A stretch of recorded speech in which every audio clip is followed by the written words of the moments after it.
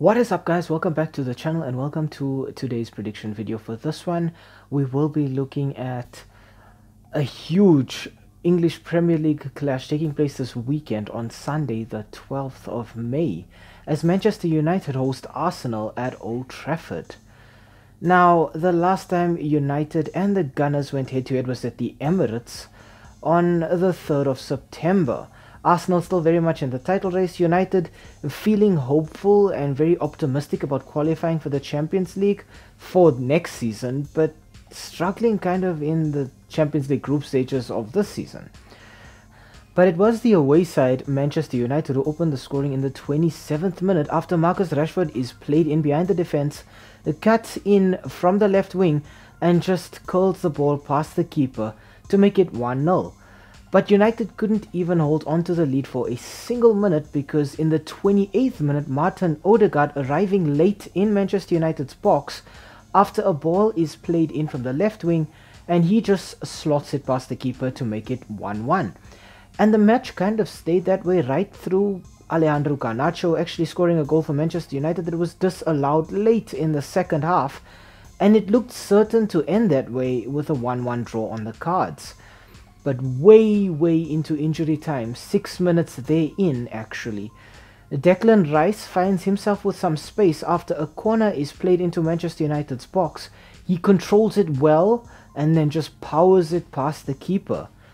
And Manchester United overextended themselves still in injury time trying to find their equalizer, and they were caught again on the break 5 minutes later as Gabriel Jesus just finds himself with acres of space, slotting it past the keeper to make it 3-1 to Arsenal.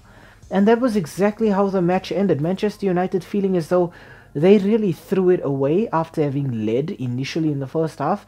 But for Arsenal, completely contrasting emotions, jubilant, excited, knowing that this is what it takes to be champions, and they prove that they have the grit and the determination to come out with some silverware this season.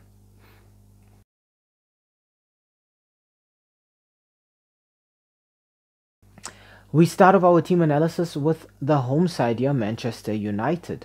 The last 5 fixtures for the Red Devils have ended in 2 wins, 2 draws and a single loss.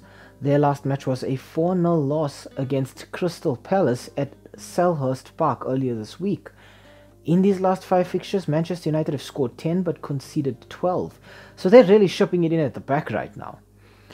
Manchester United have far too many injuries coming into this one, and it will definitely affect their squad selection. But I think we need to keep an eye on Rasmus Højlund with his 14 goals and 2 assists. Højlund still seems to be the number 9 of choice at Manchester United.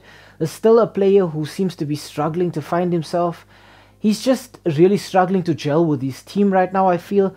There's too many moves I see Manchester United making in the attacking third that leave Højlund isolated, and they really need to find a way to gel with him and to bring him into their game plan more often. Next up, I want to talk Alejandro Garnacho with 9 goals and 5 assists.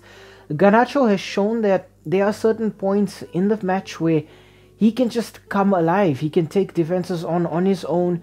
He's got that kind of swagger that you had seen in a young Cristiano Ronaldo, but he seems to be struggling with consistency. He's not getting in these great performances week in, week out. Whether that is down to tactics or him perhaps not being as good as he seems on certain days, I think will be shown to us as time goes by, but Garnacho will definitely be somebody to watch here. And finally, I want to talk Sofyan Amrabat. Now, Amrabat has no goals and no assists this season. Amrabat was brought in to solidify the midfield, to just give them a bit of control therein, and he has failed miserably in that task. In the Manchester derby against Man City, Amrabat actually made a mistake that led to City scoring a crucial goal against United. So he needs to come back, he needs to be more composed. I don't think we'll see him at Old Trafford next season, but in these final few fixtures, Amrabat really needs to prove his salt so that perhaps he can get a better move to a different team next season.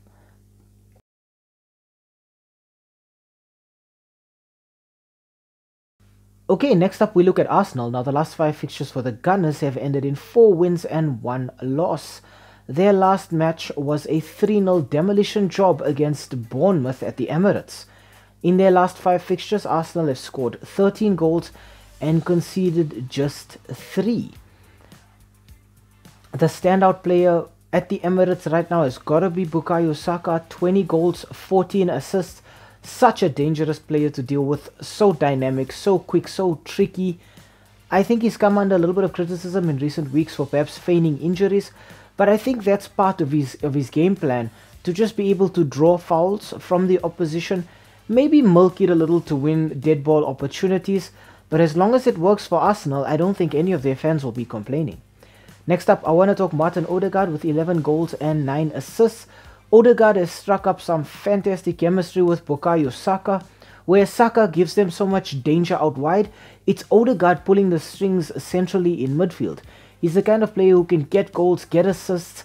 He knows how to time his runs in the same way he did in the reverse fixture at the Emirates here, where he just came in late into the box and was able to side foot the ball past the keeper through all of the bodies.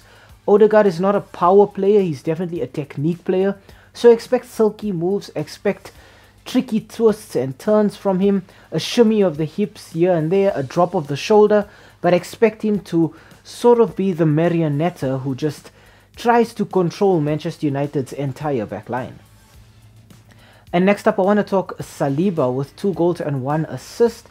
Saliba is one of Arsenal's standout players this season for his defensive duties. Now, as a centre-back, getting goals is great, most of those obviously coming from set pieces, but it is Saliba's composure at the back that I must stress here.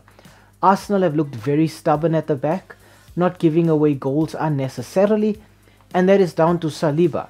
His leadership, his composure at the back has proven to be invaluable to this Arsenal side, and what it does is it allows the players in front of him to play with more freedom and fluidity, because they know that they have a reliable centre-back behind them who will be able to deal with any loose balls and also deal with opposition counter-attacks, but can also recycle the ball when it's necessary.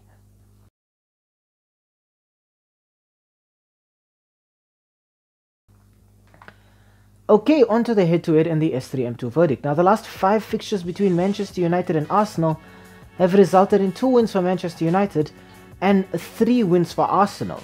No draws. Manchester United have scored 9 goals in these last 5 fixtures, while Arsenal have scored 10. Curiously, United have scored in all of these last 5 fixtures, while Arsenal have drawn a blank here and there. When we look at the league table, Manchester United are sitting on 8th spot with 54 points, while the Gunners are leading the table with 83 points. However, they have played 1 game more than Manchester City. Arsenal have been very stubborn at the back. They've only conceded 1 goal against Bayern Munich, that was in their loss, and then they conceded 2 against Tottenham Hotspur, but they were able to grind it out and win that match 3-2. They've been very tight at the back, very stingy in terms of giving goals away, and I think that gives them so much confidence, so much of a boost coming into this one. United, on the other hand, have been dreadful at the back. Not a single clean sheet in their last 5, shipping 4 against Crystal Palace, shipping 3 against Coventry, having to win their FA Cup semi-final on penalties. Manchester United look very, very fragile right now. United do get goals, but they ship in so many at the back that teams have decided to adopt a new mentality when facing the Red Devils.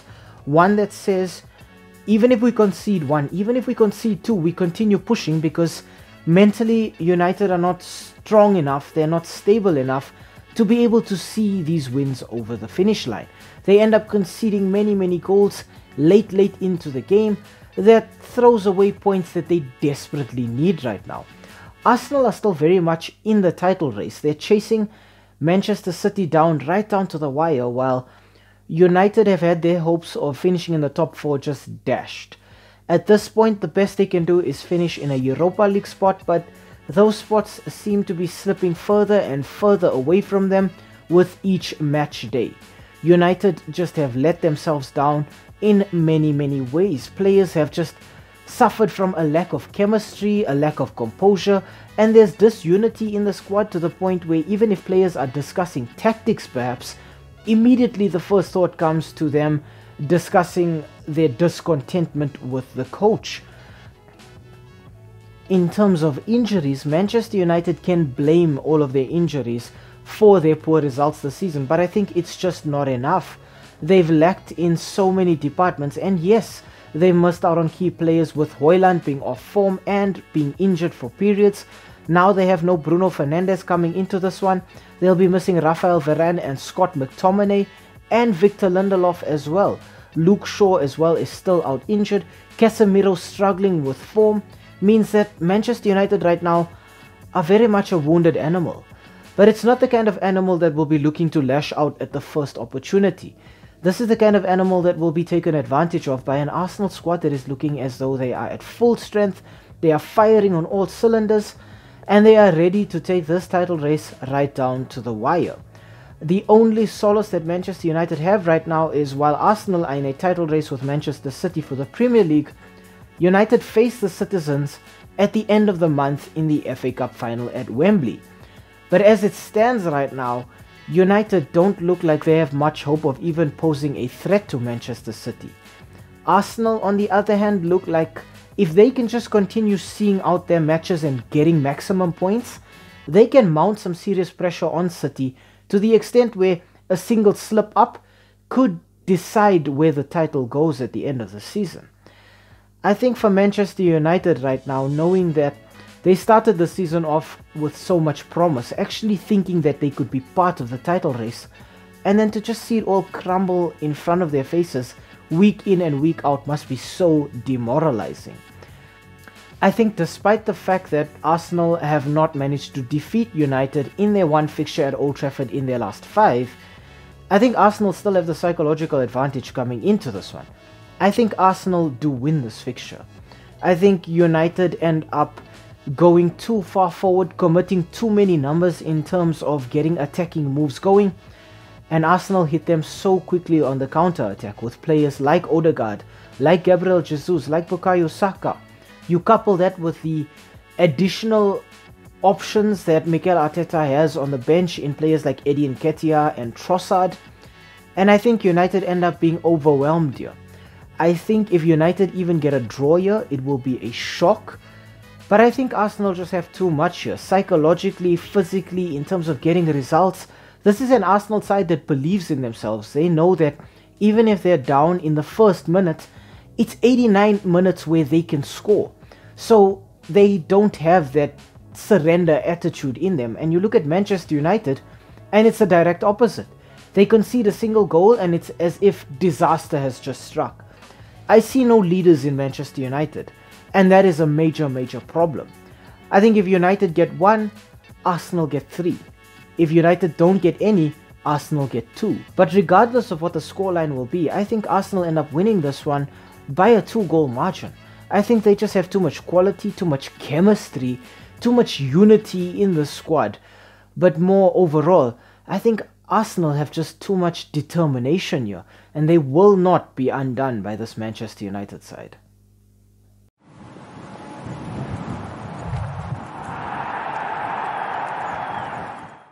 Hi, thank you for making it to the end of this video. We really appreciate the watch time and the fact that you took some time out of your day to spend it with us talking about the sport that we all love. If you enjoyed the content, why not, drop a like down below or comment in the comment section. Maybe even consider subscribing to the channel. And I mean, while you are here right now, have a look at some of our old videos too. They should be appearing on the screen right now, along with that subscribe button, so you know exactly what to do. Thank you so much, it really helps with the YouTube algorithm, and have a great day out there, and we hope to see you again very, very soon. Thanks, stay safe.